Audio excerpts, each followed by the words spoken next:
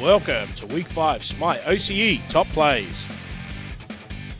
Heading in at number 5, after split pushing all game and getting away with it, Shrek finds himself in the enemy spawn.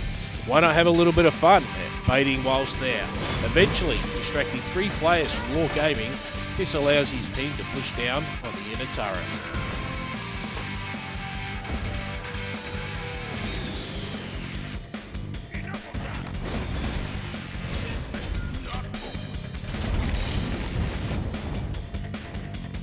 Number 4, Syncro and his teammates don't want to back down.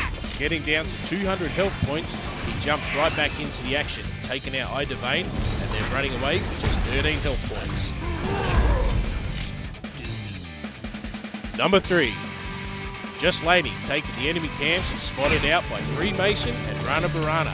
Not allowing himself to be bullied at all, he turns the tables and the prey quickly becomes the hunted, with both running away with their tails between their legs.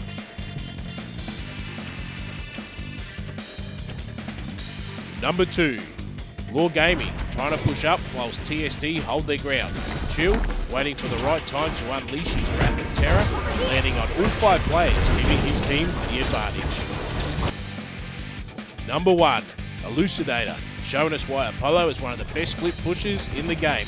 Heading towards the outer turret with a handful of minions, he is quickly spotted out and under enemy fire.